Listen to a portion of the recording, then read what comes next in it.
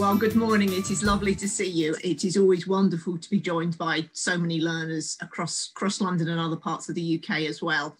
And one of the things I always have in my head while I'm writing these talks is trying to include objects from the British Museum, many of which are on public display, so that if you're able to get to the museum, you can actually see them in the galleries, but also having a little think about what stories we have in the museum that aren't quite as obvious, that aren't told as often, that might resonate with interest that I can feel coming from you in terms of feedback from the different talks. So yes, feedback is really useful because any comments people make, even the questions you ask help to give me an insight into the areas of the museum collection that you're interested in and the sorts of themes and aspects of its history that you would like to hear about. So this week, we're going to be coming a bit closer to home because we're going to be talking specifically about objects in the British Museum collection that come from London. So without further ado, let us set up the talk. Let me pick up my trusty pointer and let us begin by saying that when I talk about London today, we're talking about the 33 boroughs, but also thinking about London within its geological context, because certainly when we get into the prehistoric period, we're not looking at one single settlement in the way that we think about London in the historical context. And we know that if we're thinking about prehistoric London, then we're thinking about what geologists would call the Thames Basin, the London Basin, that area of lower land that spreads out either side of the River Thames, which runs through the centre of the modern 33 boroughs, that then extends the basin itself northward towards the Chiltern Hills, and then southward towards the North Downs. And the London Basin lays in that area of lower land between those two ridges of hills that run west-east. And human activity is evident from across the geological London Basin, with the concentrated settlement which becomes London next to the River Thames, which is the largest body of water flowing from west to east out to the sea. And all the objects discussed today come from the central area of the basin covered by the modern 33 boroughs of London. We're going to start our journey in prehistory, and we have to point out that London's Paleolithic landscape, nothing like what we're experiencing today.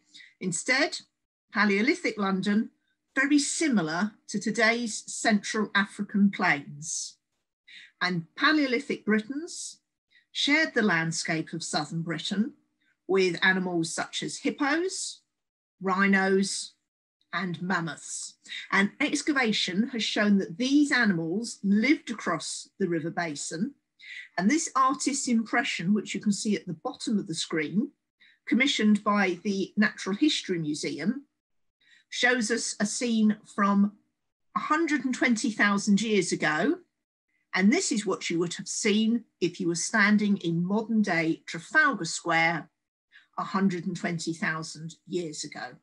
So a very different landscape in the Thames Basin at this point, very different in terms of animals and plants in the basin, and no concentrated human settlement. So what was actually happening during prehistory at this time? Well, here's our first object from London that we're going to look at today. And this is a Paleolithic hand axe. And it dates to 350,000 years BC. And it's made from flint. It's got some slight orange-brown staining on it from the gravel that it lay in when it was buried beneath the ground before discovery. Now, hand axes have got razor-sharp edges running along both sides to the tip, and they were used primarily for skinning and butchering animals, but they could also be used for cutting vegetation and wood. And you make a hand axe by chipping small flakes of flint off a lump of flint in a process known as flint knapping. And you can see a small diagram here to the right, which shows the flint core or nodule being struck with possibly another stone, also can be struck with hard wood. And we know that bones such as hard antlers were also used as striking tools. And then smaller pieces of flint then flake off, which then creates the hand axe, which continues to be worked along the edges to create the sharp, razor sharp edges for working. Now, hand axes have been made for over 1 million years by humankind. And the first ones in Africa around 1.6 million years ago, and then all over the world as these early humans journeyed out from Africa. This particular example at the British Museum was discovered by a London apothecary and archaeologist, John Coneys, who ministered to the sick during the 1665 London plague, but then in a huge ironic twist of fate, lost his house to the Great Fire of London the next year. The hand axe was discovered in 1673, along with animal remains, specifically from a prehistoric elephant, during works to divert the River Fleet into a conduit at Farringdon. Now, Hans Sloane later acquired the hand axe and the elephant remains, and they became part of the British Museum collection when all of his objects passed into the Nissen British Museum collection in 1753. The elephant remains have not survived. They were probably discarded due to poor conditions in the early 1800s when the natural history collections were reorganised, or could have been discarded when this material was moved to South Kensington to what was to become the Natural History Museum in 1884. If we now move forward in terms of London's history, we find our next object dating to around 9000 BC from what archaeologists call the Mesolithic period. Now, during the Mesolithic period, rising global temperatures meant that the previous Ice Age tundra was being replaced by forest. And Mesolithic people in Britain lived as largely nomadic hunter-gatherers, and they leave us flint tools and butchered animal bones. And examples of these have been found at Three Ways Wharf at Uxbridge and also along the Old Kent Road. And in addition, fish and waterfowl from the rivers and wetlands of the London Basin also formed part of the diet. And interestingly, if we come more toward the centre of London, in 2010, archaeologists discovered 6 timbers on the Thames southern shore at modern Vauxhall. And radiocarbon dating has showed that these were Mesolithic, making it the oldest known structure on the Thames foreshore. Now, the function of this structure remains unknown. Perhaps it was a jetty for fishing boats or a platform for ritual activity. What we do know from studying the timbers is that the timbers would have been shaped with a woodworking tool such as an adze.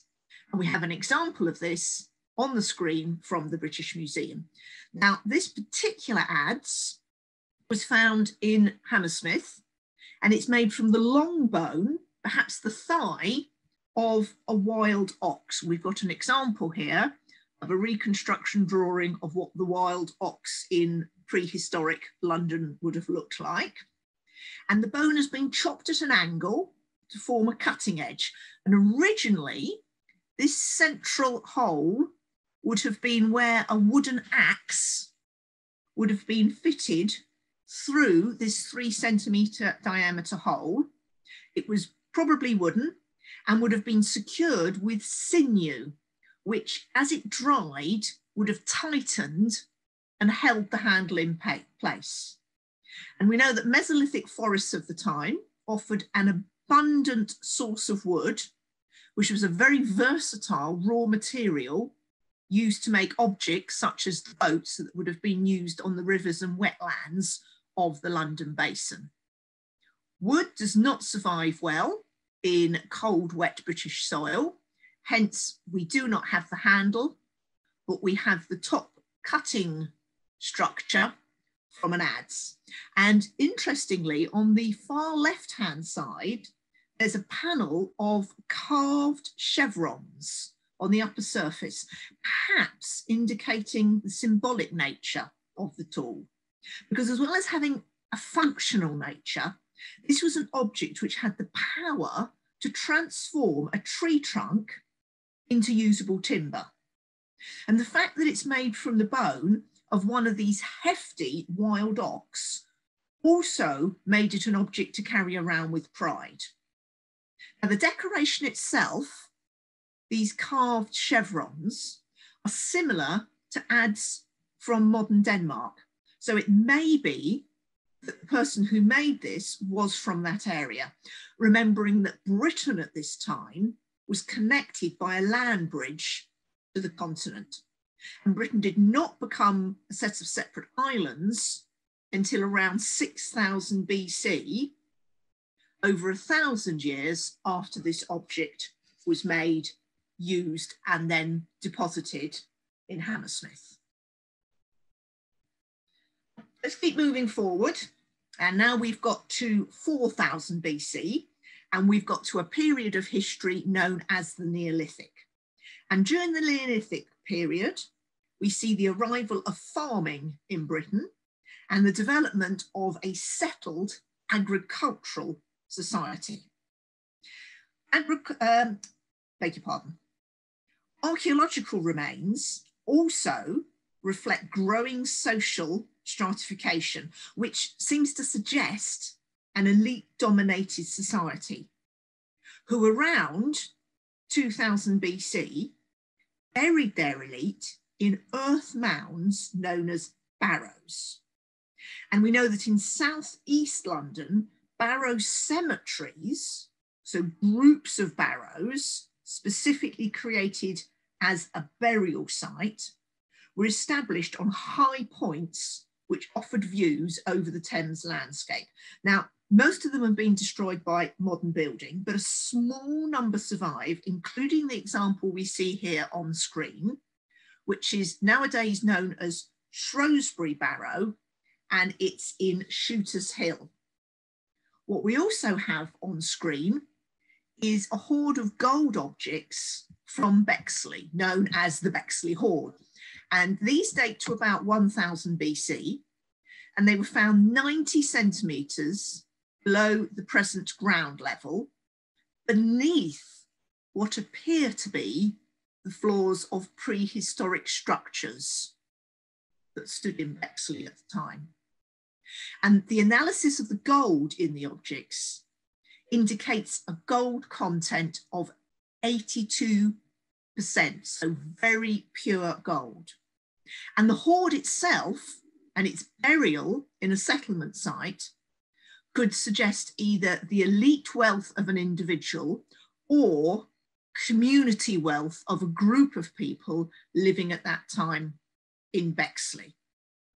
Now, these objects were found buried beneath the ground, and later on we're going to pick up this idea of ritual deposits, which we hinted at when we were looking at the Mesolithic structure at Vauxhall, which may have been for depositing objects in water.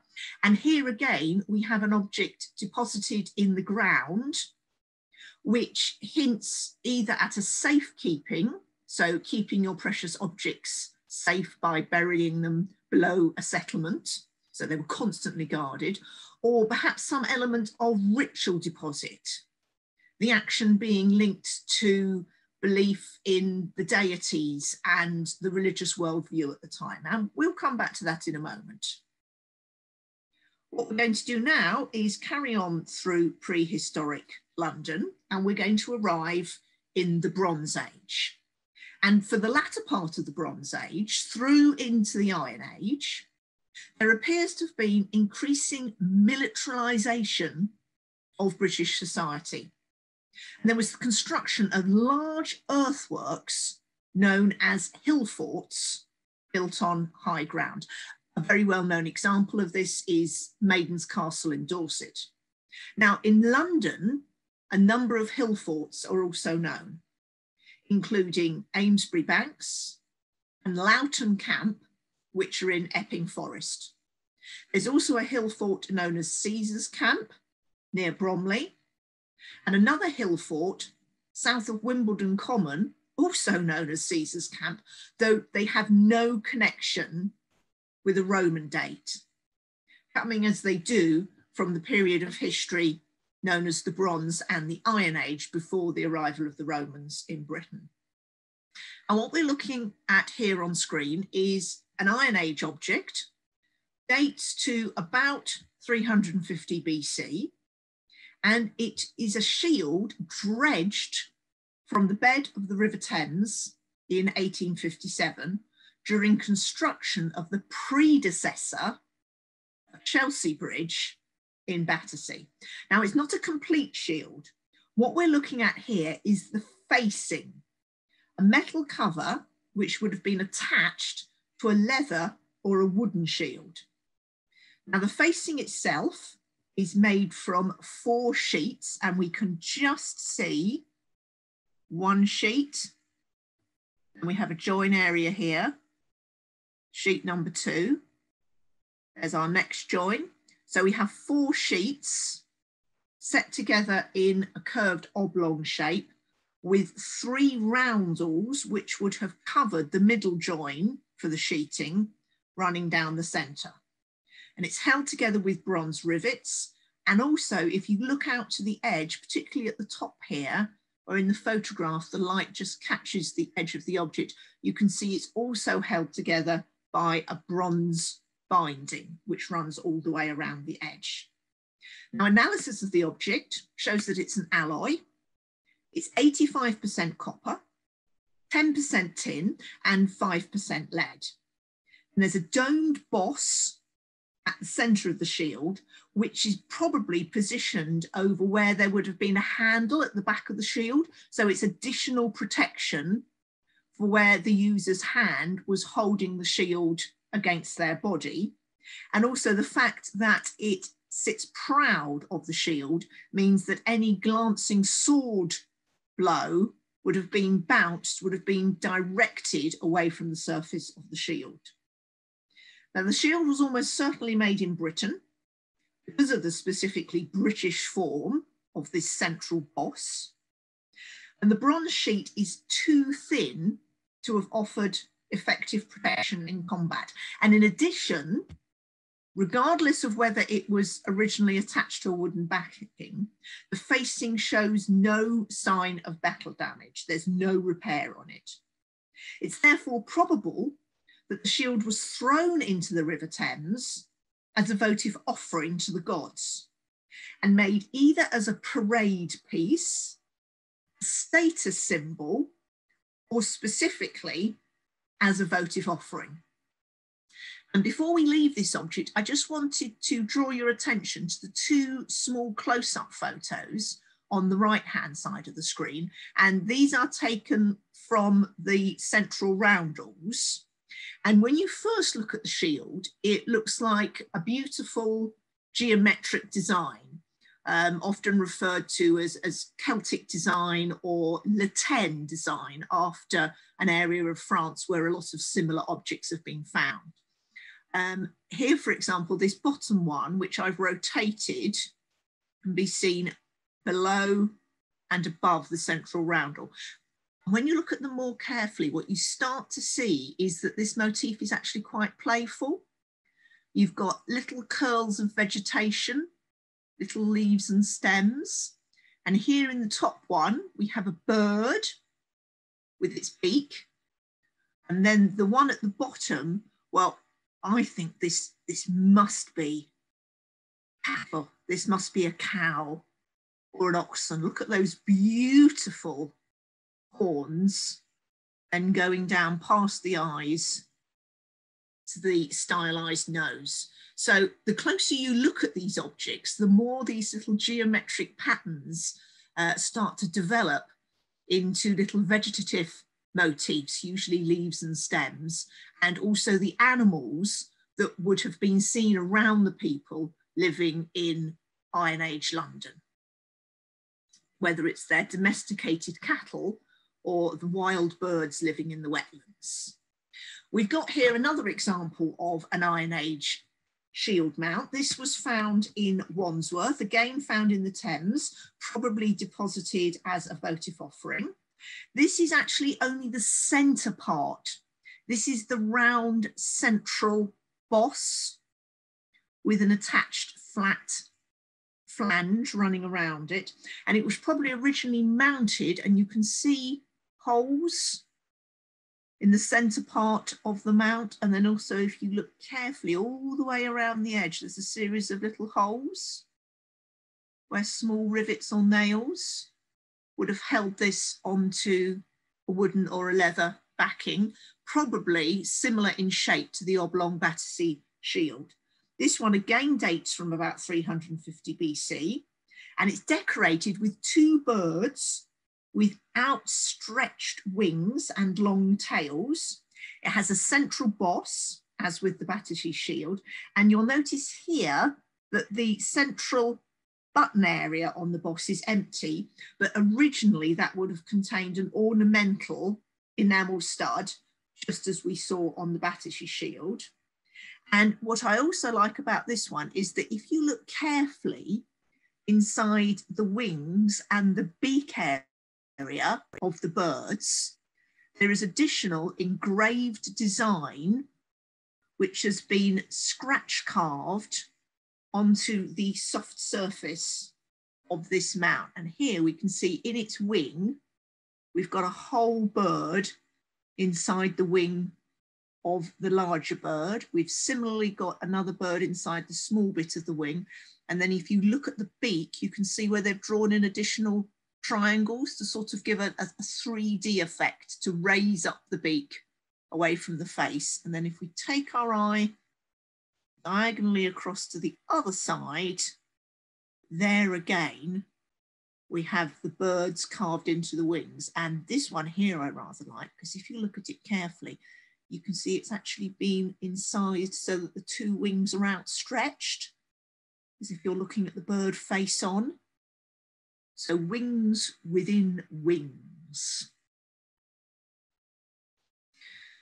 We're going to leave prehistoric London now, and we're going to move through the Iron Age to the coming of the Romans. And we're going to start thinking about Roman London.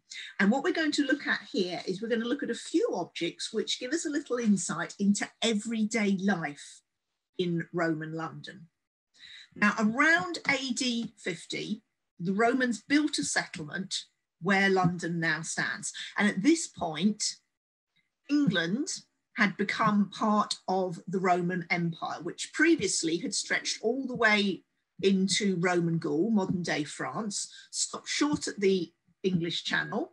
And then with the invasion in AD 43, the Romans pushed out from southeast England up towards Wales, up towards the lowlands of Scotland to create the province of Britannia. Now it's known that this settlement, known as Londinium, lay at a key crossing point over the River Thames. And from AD 50 to around 410, this was the largest city in the Roman province of Britannia, and also acted as an international port within the empire. At its height, around AD 120, Londinium was home to around 45,000 people. And the Emperor Hadrian himself visited the city in 122. And then shortly afterwards, the Romans built a defensive wall around the landward side of the city, the London Wall, parts of which still survive today, most notably outside the entrance to the Museum of London in East London. And what we're looking at here is a piece of Roman cookware. It's a mortarion excavated in St. Martin-le-Grand in the city of London, right in the centre of what was Roman Londinium. It was made in Britain. It was made in modern St Albans in Hertfordshire. And on the rim, we can see where it is inscribed. It's been printed before being fired with a small inscription stamp, which tells us that it was made by the potter Saulus, who was working in St Albans Roman Verulamium. Now, the Romans introduced a lot of new cooking ingredients to Britain, and we see an example of some of them here listed on the left. And Roman tastes tended to favour sauces, relishes, herbs and spices, and these would need to be ground. And a strong mixing bowl with a grit roughened interior and a lip for pouring out the ground ingredients or any liquids was essential kitchen utensil.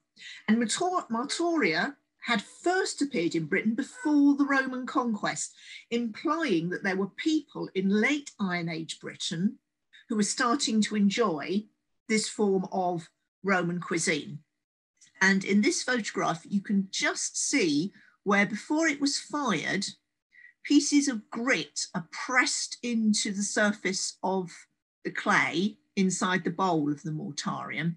And this is what gave it its gritty, rough surface, and rather like a very rough version of a pestle and mortar that we use nowadays, so that as you ground it with a mortar, the grit would crush and break up the different herbs and spices to blend them into your powder for adding to your dish, or putting a liquid in to then make a flavoured liquid sauce that could be added to cooking or poured onto the finished dish. Continuing with the idea of Roman dining ware, we have here a piece of Samian ware. Now, this is very high quality Roman tableware, and most of the Samian ware found in Britain was made in Roman Gaul, modern France. We know that British Samian ware was produced at places such as Colchester. However, the clay from Britain was inferior, and therefore native production didn't last very long. You got better quality from the clays that lay in the geology beds in Gaul. So it was made in Gaul and then shipped across the Channel to be sold in Roman Britain. Now, Samian is usually red. It can either be plain or it can be decorated with patterns and pictures. And plain Samian is wheel thrown, dipped with a red slip, and then kiln fired. Decorated Samian ware, such as the example we see here, is actually made in a mould. The clay is pressed into the mould, which is carved internally with the designs and patterns. So as you press the clay in, the wet clay goes into the patterns inside the mould. When it dries, it shrinks, which means it can then be lifted out of the mould and fired. And we usually know the individual potters who have made pieces of Samian ware because name stamps are either pressed into the clay before it is fired, or decorated ware can have two maker's marks, because there'll often be a maker's mark incised into the mould, which is the person who made the mould is advertising that this is one of their moulds. And that then comes out as part of the pattern when the clay is pressed into the mould. And we can use these maker's marks to help us date the Samian ware, because certain makers worked at certain times.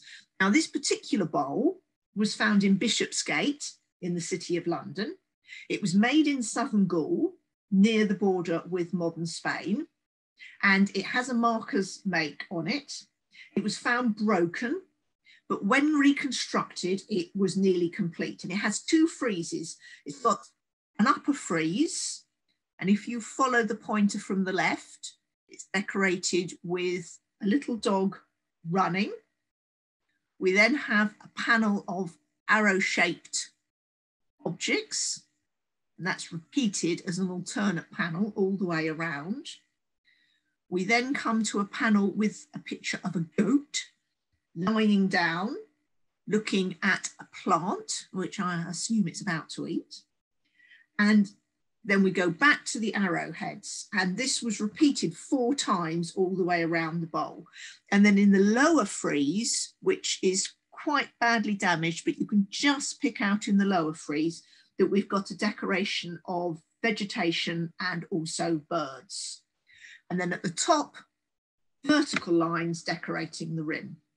And it suggests that people living in Roman London had the means to not only buy such fine tableware, but one would presume the opportunities, the dining occasions, to let others see it. Our next object is a silver gild Anglo-Saxon fitting. And it probably was originally fitted to a knife scarab. It dates to the late 700s, and at the end, and here you can see at the bottom I've put a blown up detail of the end, we have an animal head with sharp ears which join behind its head, blue glass eyes, and a tongue which curls out from the mouth between the fangs back so that it touches the throat of the animal. The strip's decorated on one side only, and it would have been riveted onto either wood or leather by groups of rivets. And here you can see there's one complete set of 3 rivets. And then if you follow with your eye along, you can see where there would have been the next set of 3 rivets. And then following on, at this point, the rivets have been lost, but we can see the first hole and a half for the next set of 3 rivets. Now, the front of the surviving strip bears an inscription in Old English using the runic script, but this inscription has not so far been satisfactorily interpreted. Though it could be amuletic, it could be a good luck charm that's been carved onto the scarab decoration. The fitting itself was dredged from the Thames near Westminster Bridge, and an early Anglo-Saxon settlement was in this area. So the early Anglo-Saxon settlement was not on the site of the Roman city. Instead, by around 670, Anglo-Saxon Londonwick was developing in the modern area of Covent Garden. Now, the Old English term wick means trading town. So Londonwick means London trading town.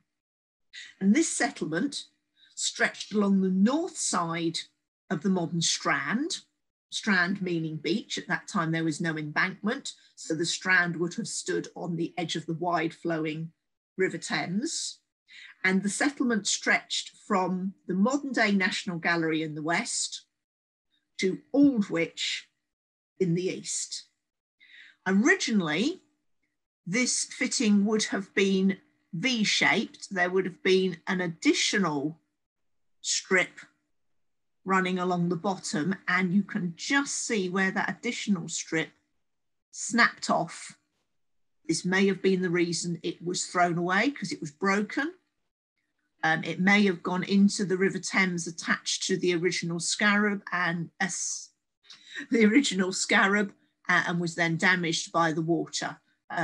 It seems unlikely that we will ever know the exact reasons for its deposition in the River Thames, but it is a beautiful survivor from the Anglo-Saxon period and the early Anglo-Saxon city of Londonwick.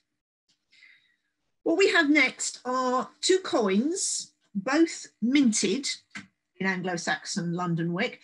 We have to say at this point, though, that mint in this context covers all the individual moneyers operating in London.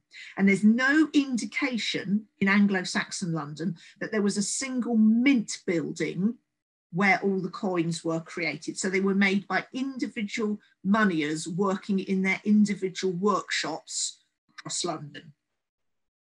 Now, we know from the 1830s, Viking invasions were frequent, and a Viking army probably camped in the Roman walls of London during the winter of 871. King Alfred regained control of London in 886 and renewed the fortifications. And once more, the Roman city became the main settlement site, now known as Londonburg. The former London Wick was largely abandoned and over time became known as Eldwick, i.e.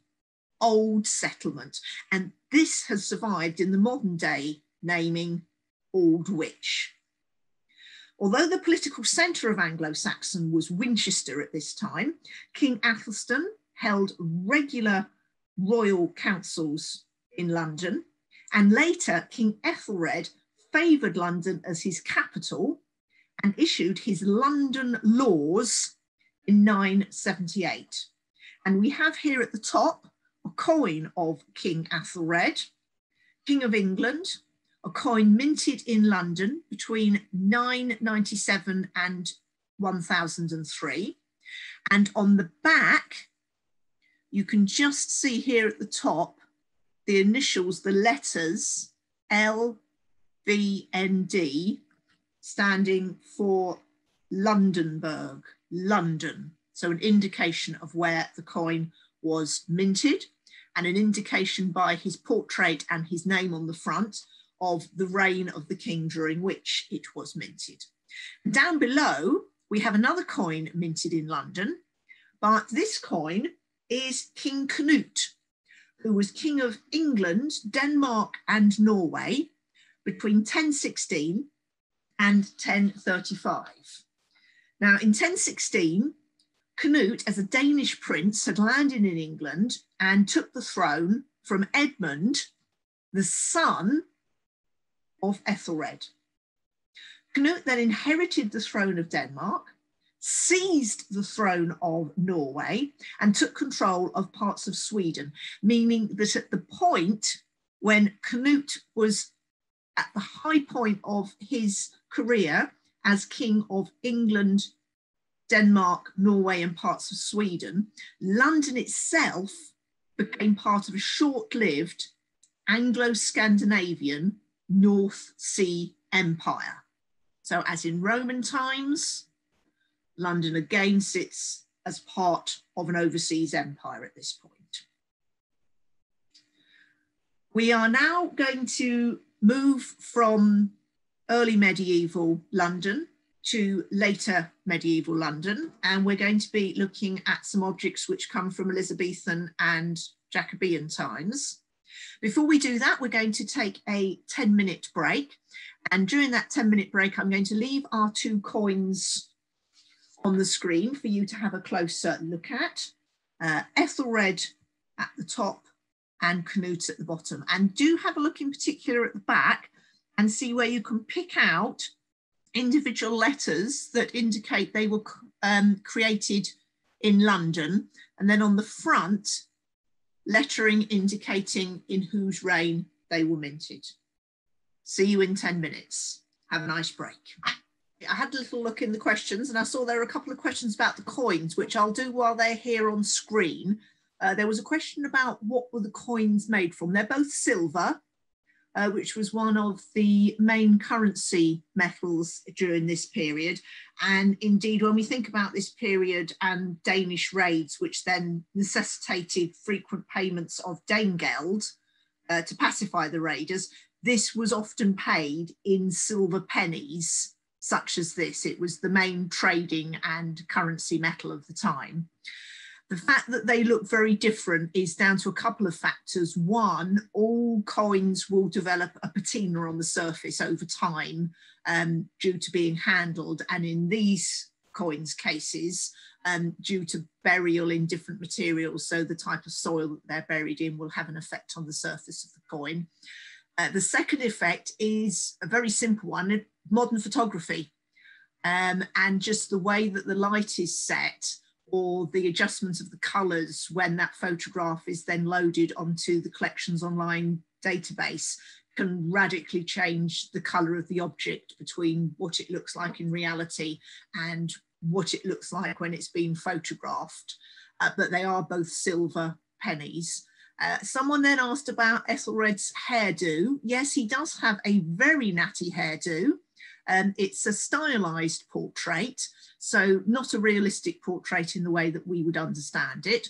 A profile from the side in the manner of the Roman portraits that they would have been aware of from Roman coins circulating in early Anglo-Saxon England. So we have a profile, and Ethelred himself has been shown dressed as a member of the elite, of the nobility. So he has his cloak, caught with a large brooch at the neck, and then this very fancy stylized hairdo. Canute, in comparison, again a profile shot. Again, he's robed as per the elite. He's got a decorated border to his tunic, what appears here to be a large round brooch. He's shown with his scepter, so his sign of authority, but also he has chosen to be shown with a helmet, an indication of his warrior status. So a portrait will be not only a stylized attempt to demonstrate who is the ruler at the time, but also will be partly propaganda. And just a quick final word about Ethelred is that Ethelred is often known as Ethelred the Unready. His nickname doesn't actually derive from the modern name unready, but from the Old English word unread, meaning poorly advised. And it's a pun on his name because Ethelred means well advised.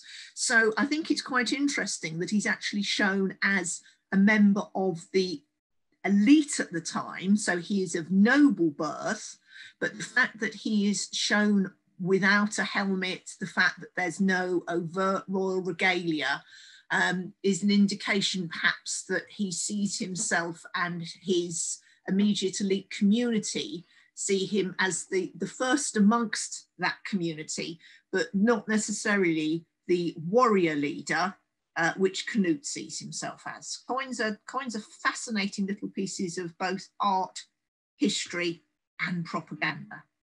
So let's move on to our next object.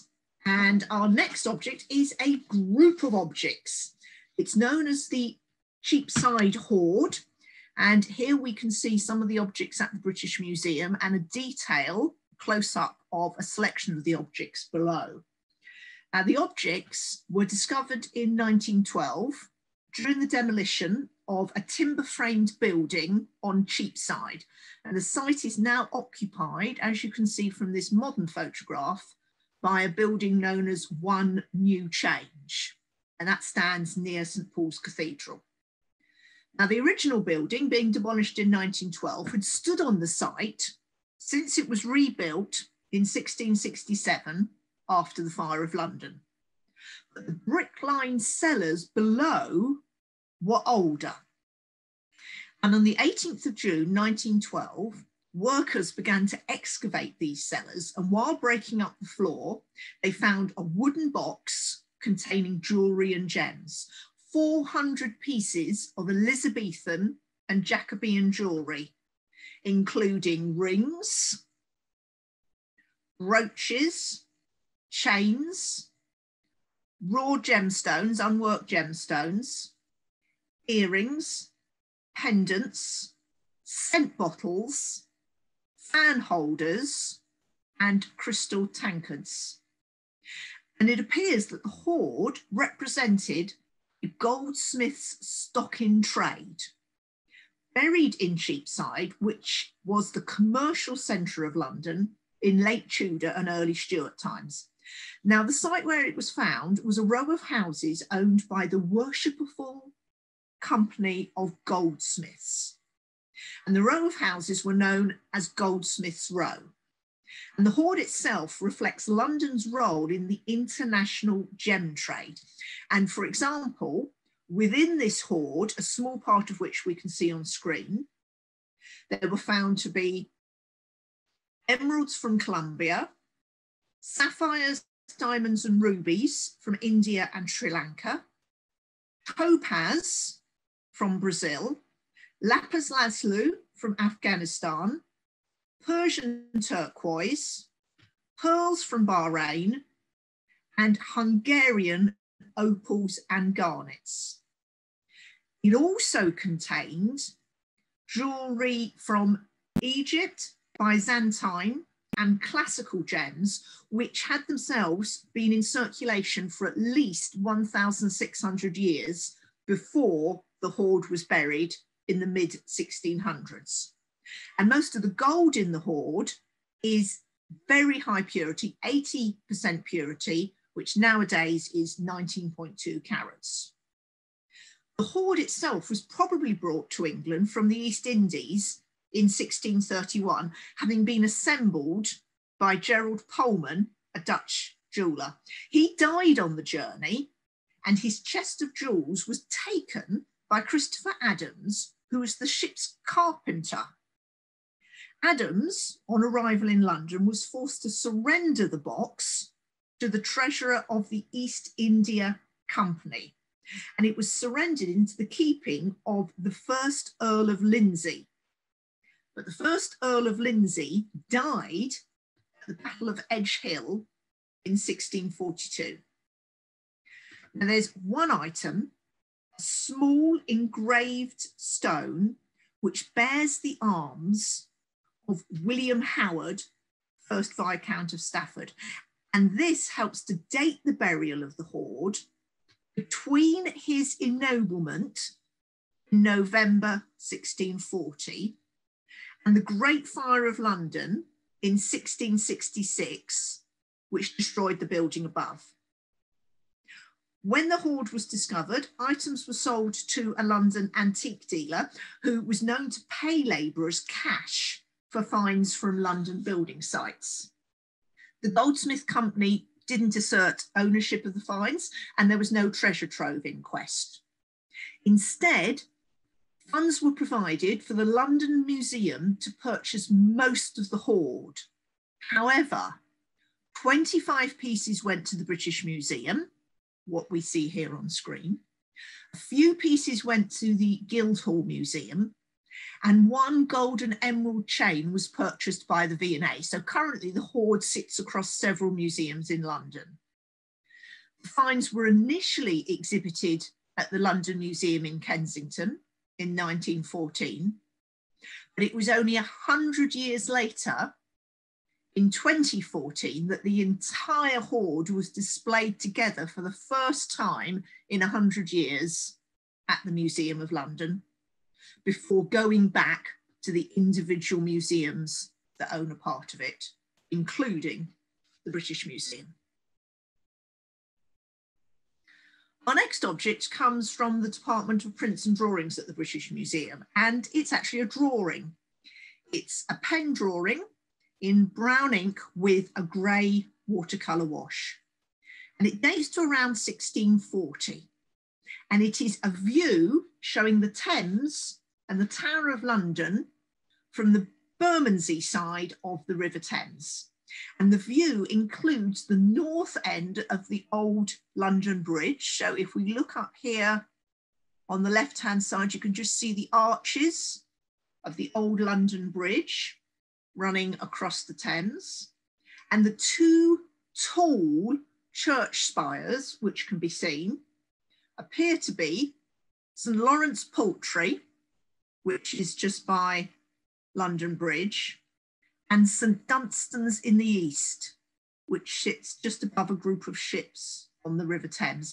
And both these spires were subsequently destroyed in the Great Fire of London.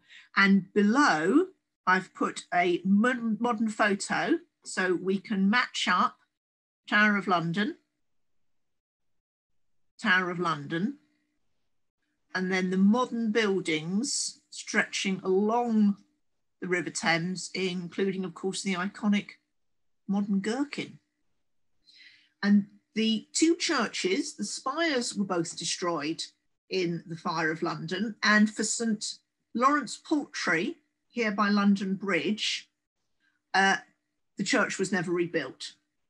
St Dunstan's in the east, which was originally built in 1100 and extended in medieval times, was damaged in the Fire of London, but was patched up, and a steeple designed by Sir Christopher Wren was added around 1700.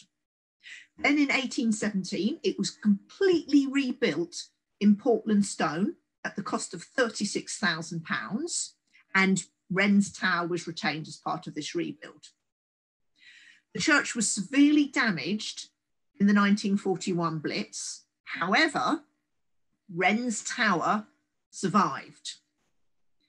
The church was not rebuilt, and in 1971, the City of London Corporation opened the ruins as a public garden. So part of the church, including the Wren Tower and some of the walls, still stands on the site in which it is shown in this drawing of 1640. Many of the other buildings have completely disappeared and been rebuilt. And of course, if we look here at the far left, we can see that before the embankment of the River Thames was a much wider flowing river, which at the edge was mud banks with wooden timber wharfs built out into the River Thames. Our next object dates to the late 1700s, and we begin with a portrait of the Paris-based Joseph Blanc, Le Chevalier de St. George, who has had his portrait painted here in London during a visit by Mather Brown. And that painting is the basis for the engraving we can see here on screen, which was made by William Ward. Now, William Ward was an engraver who lived on Warren Place, Hampstead Road, and later the Lanksey Place in Camden Town. The engraving was then published by a printer, Thomas Bradford, in 1788. And at this point, Thomas Bradford was based at 4 Coventry Street. And that was a short street that ran between Piccadilly Circus to Leicester Square. The gentleman shown in this engraving, Joseph, was a French national who was acquainted with Philippe, Duke of Orleans, who at that point was leader of the main opposition to the absolute monarchy of Louis XVI. And Joseph was sent by the Duke of Orleans to London to meet with the Prince of Wales, who he hoped would support the Duke of Orleans' political ambitions in France. Now, on one of these visits, Joseph stayed at the Grenier Hotel in Jermyn Street, and we have here one of the visiting cards that he had printed to show his temporary London address.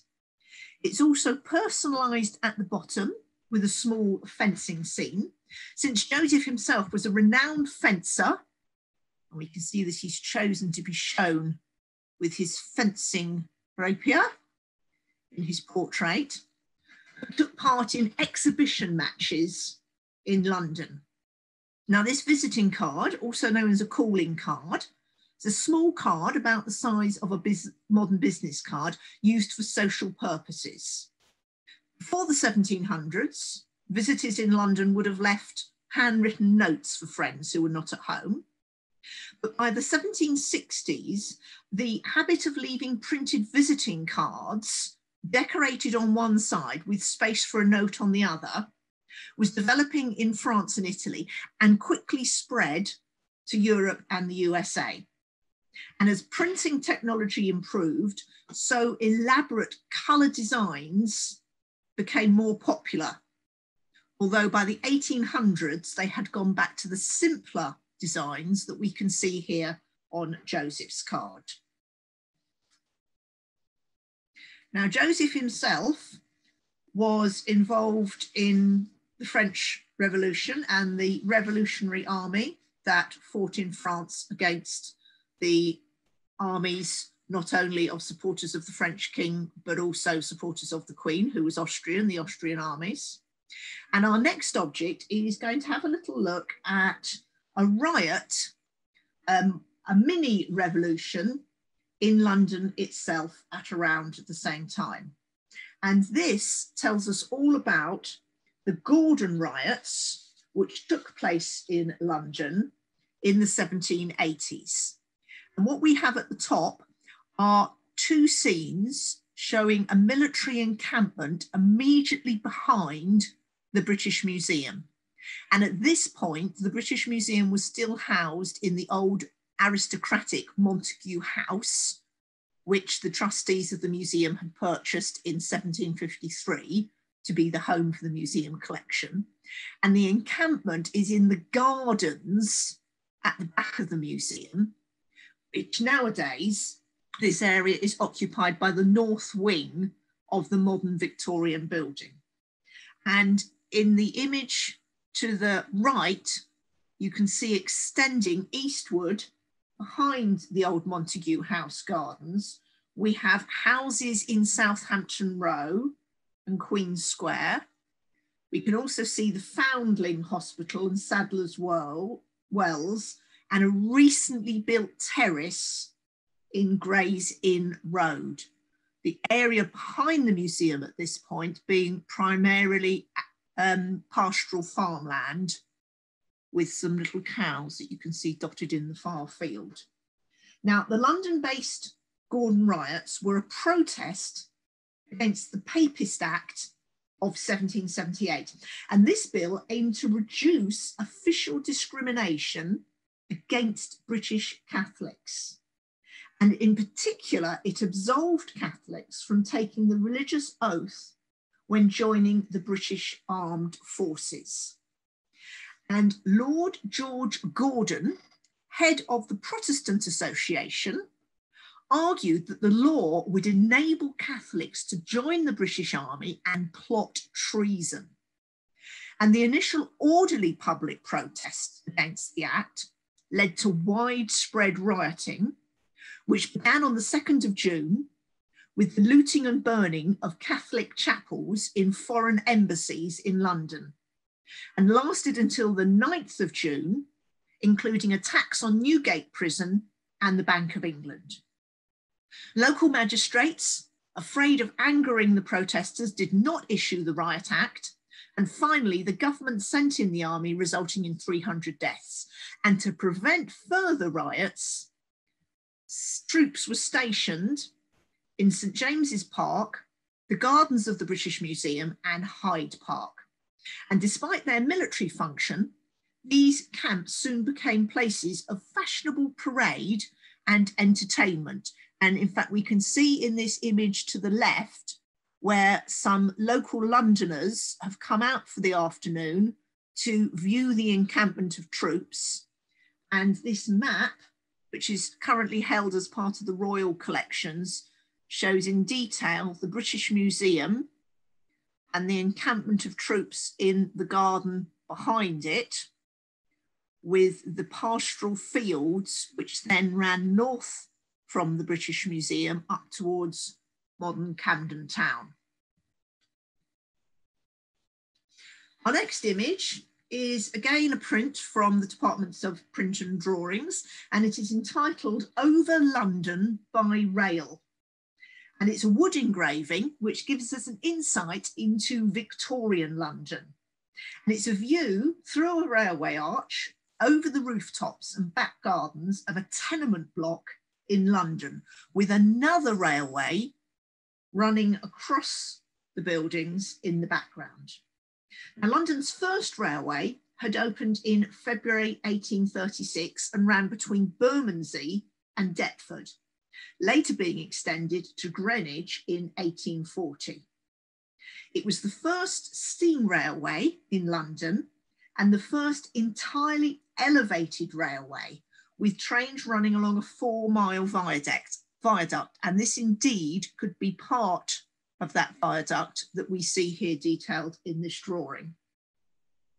The first London City terminus, which was an end station for a line running from other parts of England, opened in August 1841 at Fenchurch.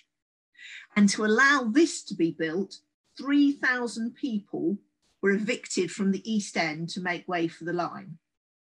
Building a railway at this time meant demolishing existing buildings, and it was easier to get approval for lines that ran through poorer areas where both the buildings and the land were cheaper to buy. The Metropolitan Railway was the first railway built underground, and it connected several of the London railway terminals. It opened in 1863 and became the first line of the London Underground. We now come into the 20th century, and we have a small object known as a love token. It's also an example of World War I trench art in the British Museum collections. Now, little trench art was actually made in the trenches of World War I, but was rather often made by soldiers and civilians who were often already skilled in metalwork behind the lines. And this particular piece is a love token made from a British George V silver shilling, and it's been smoothed on the back and then engraved with the wording "From Fred to Nellie, France 1916. Now, this coin had very little history behind it until it was featured in a British Museum blog. And at that point, the museum was contacted by a lady called Joy, who said that her grandfather had been a gentleman called Fred. And she believed that the couple mentioned on the coin were her grandparents. Now, we can't know this for certain, but a lot of the facts do seem to slot in with this engraving on the coin. Fred Sharp had been called up in 1916 and had married his sweetheart, Ellen, known as Nellie, on the 5th of August, 1916 at John Street Baptist Church, the building no longer stands, in Holborn, just before he left for France with the King's Royal Rifle Corps. And the photograph, not held by the British Museum, a family photograph shared by Joy, is taken on their wedding day, showing Fred in his army uniform and Nellie seated. Now, the King's Royal Rifle Corps had 14 battalions at the Battle of the Somme, which ran between July and November 1916, and it's possible that Fred saw action in the battle. He returned home. He and Nellie had 3 children and eventually lived in Barnet, North London. Nellie died in 1966, and this was the year that the token entered the British Museum as a donation from a lady called Margaret Mary Cavell, who was a member of the British Numismatic Society and lived in Hampstead. So although we cannot know for certain that there is a direct correlation between the people in the wedding photograph and the people inscribed on the back of this love token, there are currently enough links and enough associations specifically with London, not only in terms of the people mentioned, but also then its later history and its donation from a London coin collector to the museum, to suggest that this may indeed be the Fred and Nellie inscribed on the back of this shilling. Now we're going to finish with an object that many of you might be familiar with, objects associated with the community charge, also known as the poll tax, a system of taxation introduced by Margaret Thatcher's government to replace domestic rates in Scotland in 1989 and in England and Wales from 1990. The tax was never implemented in Northern Ireland, which continued to levy rates. And the charge was a flat rate tax on every adult. Now, poll is an old term meaning head or top of the head. And the term poll tax developed because this modern tax resembled a number of historical taxes. For example, poll taxes had been levied by the governments of John of Gaunt in the 1300s, Charles I and II in the 1600s, and then Mary and William, whose 1698 poll tax was the last one before the modern poll tax.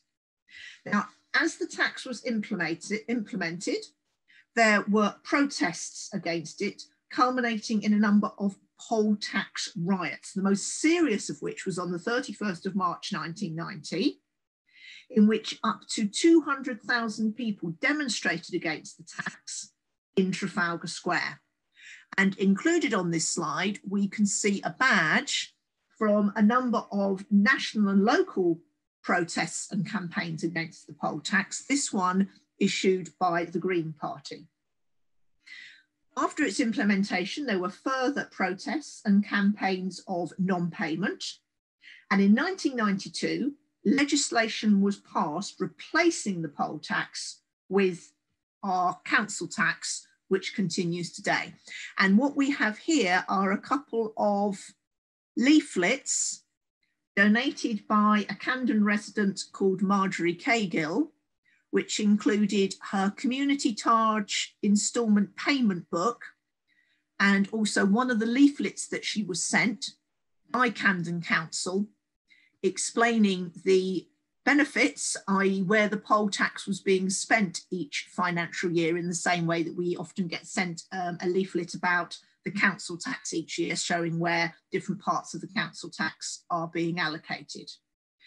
And I'd like to end by looping all the way back to the ancient world to say that the idea of taxes is not new. And indeed, the idea of poll taxes goes back before medieval Britain to the ancient world, because what we have here is a piece of pottery inscribed with 4 lines of Greek, which is a receipt for a poll tax paid in the Roman province of Egypt on the 1st of May, AD 105, proving indeed not only are only 2 things certain, tax and death, but also that there is very little new under the sun when it comes to human activity.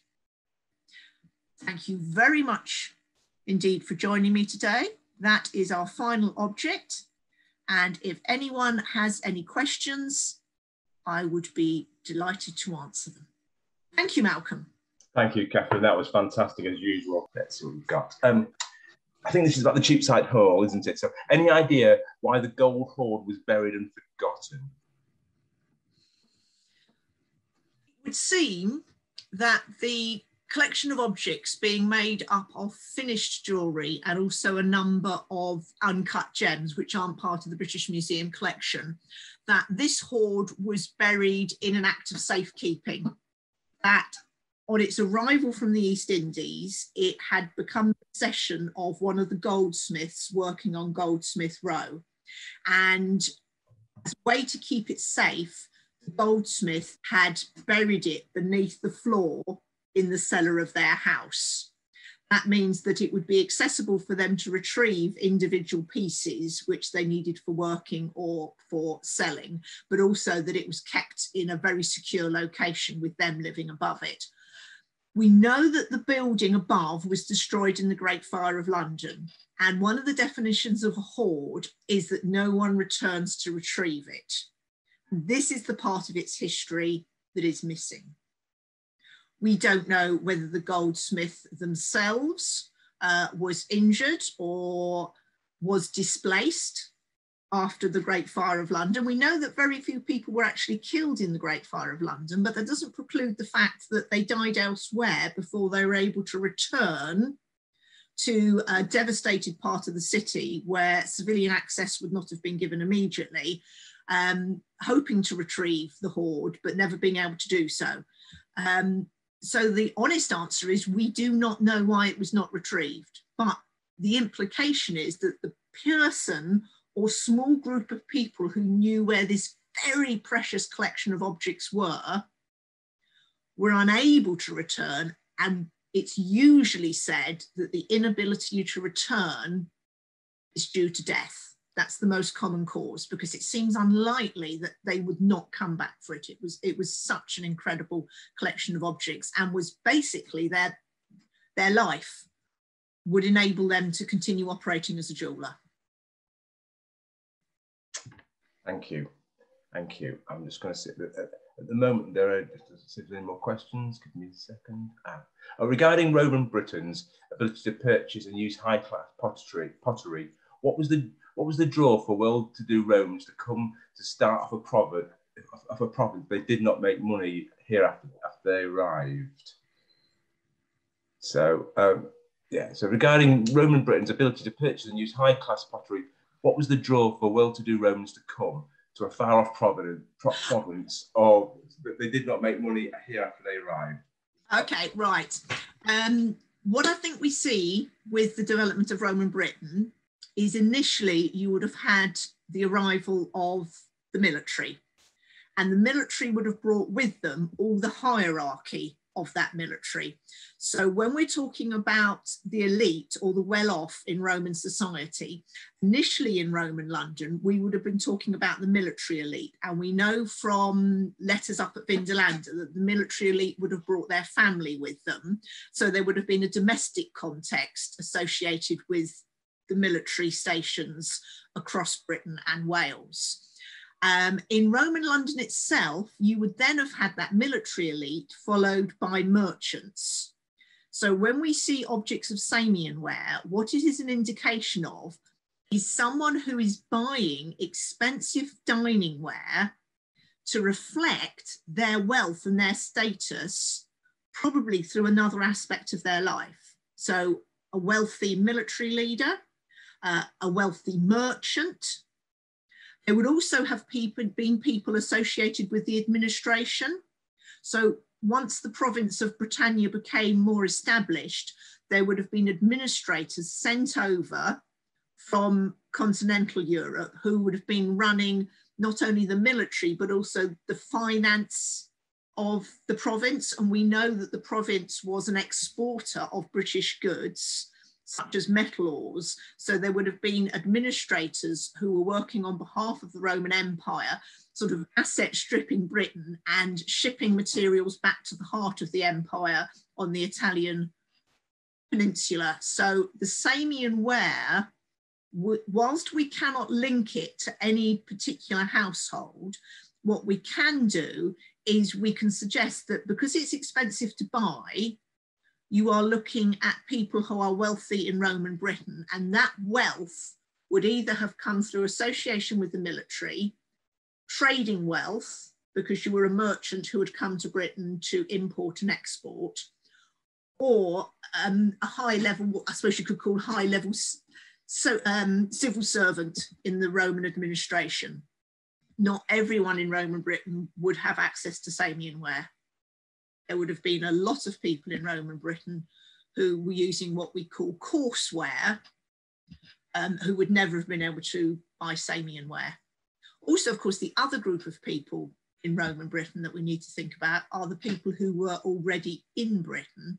And as we suggested with the Mortaria, there was a level of Celtic Iron Age elite who were also making use of objects such as Samian ware to demonstrate not only their wealth, but also to demonstrate their links with the Romans in Gaul, because we know that for about 100 years before Roman Britain and before the establishment of Roman London, certainly in southeast England, there would have been rulers of Celtic tribes who were importing and using objects from the Roman world as a sort of a sphere of influence developed, and the Romans started to cultivate relationships with some of these rulers so that they sort of had a friendly area in southeast England before they invaded in AD 43, people who were already on their side as they started to build up the province and move north and west.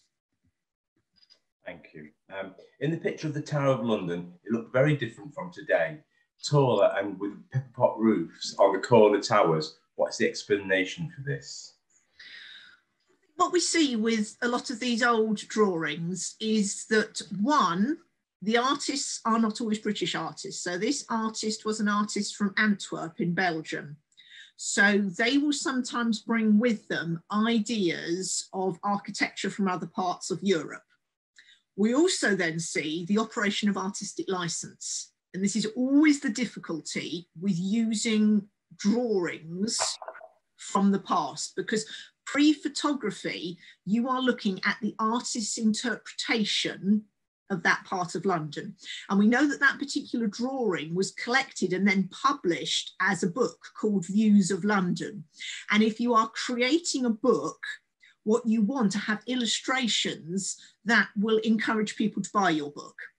So I agree with you. The Tower of London that you see there, it looks a bit like sort of palaces that we know existed at the time, Tudor palaces such as Nonsuch Palace, which is knocked down, no longer exists, which had those slightly ball-like tops to them and had a more sort of medieval Renaissance Europe feel, whereas we know that the Tower of London is in essence a Norman building.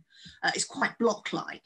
So I think what we're looking at there is an artist who is embellishing the Tower of London with contemporary ideas of architecture that he would have seen on the continent and would have seen being used in Tudor England at Nonsuch Palace, to make sure that the drawings in this book are most pleasing to the eye, because at this point he is working as a commercial artist, not as an artist who is recording for posterity. We find them very useful drawings because they tell us about London at that time, but in essence, he is using them to make his living.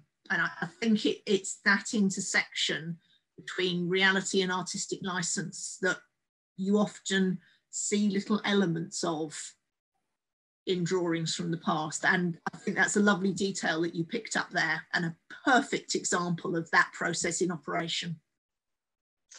Thank you. And I think that's all the questions for today. So just to remind you, we're doing mummies next week and the Egyptian afterlife with Katharine. And I'll thank you from me, and I'll let Katharine have the last word before we go. Well, thank you very much. It was lovely going through those objects from London, and I very much look forward to next week, where we're going to pivot to a completely different part of the world, to a completely different time. And just to say that you may have a knowledge of mummification. We're not actually going to be looking specifically at the process of mummification. What I'm particularly interested in with our talk next week is we actually look at some objects known as the Book of the Dead, which give us an insight into what Egyptians thought would happen after mummification. And there is an incredibly nuanced and detailed religious vision of the journey that you went on after death, with some incredible details captured in these Books of the Dead, that give us an insight into the period of afterlife after mummification that isn't often looked at. A lot of talk about mummies and pyramids stops at the sort of the point of burial, the point of active human interaction with the corpse. What we're going to look at is we're going to go on a cognitive journey and see if we can work out what they believed would happen next. And it's fascinating. It's fascinating. Thank you. We'll see you next week. Thank you very much. Have a lovely week, everyone. I look forward to seeing you next week. Thank you, Malcolm. Thank you. Goodbye. Goodbye, everyone.